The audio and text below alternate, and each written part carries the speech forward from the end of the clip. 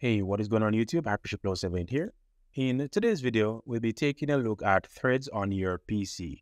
Now, this is totally possible. As you know, Android 11 now supports, Windows 11 now supports Android applications.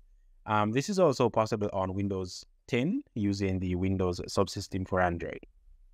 But I will not go through the entire process of how to set up or install the application. So as you can see here, we are on the Google Play Store, and this is installed on our PC here. So let's open the Google Play Store. And if we should search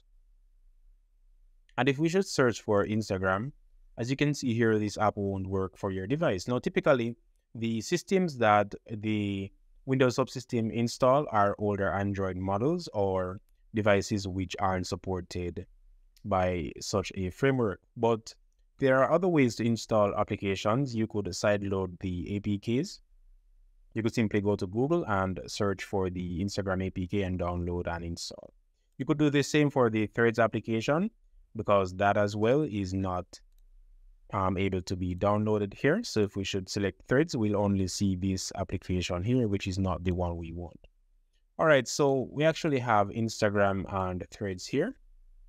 So we have the Instagram application here, and we have the Threads application here as well. So let's refresh there. So as you know, the entire sign-up process for Threads is fairly simple. You could do it straight through your Instagram application. And once you've done that, you now have access to the Threads application.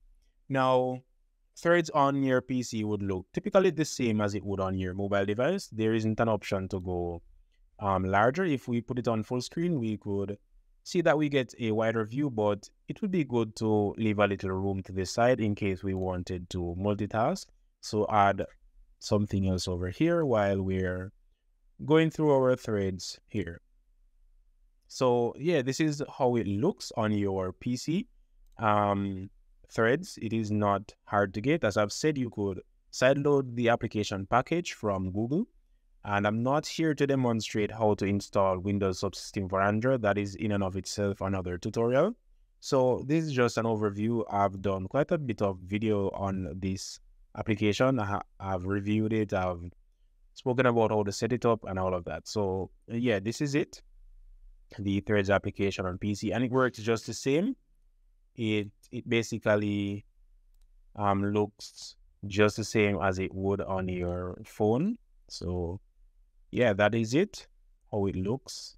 So if you have any questions, feel free to leave them in the comments down below. Thank you for watching. Aperture7 out.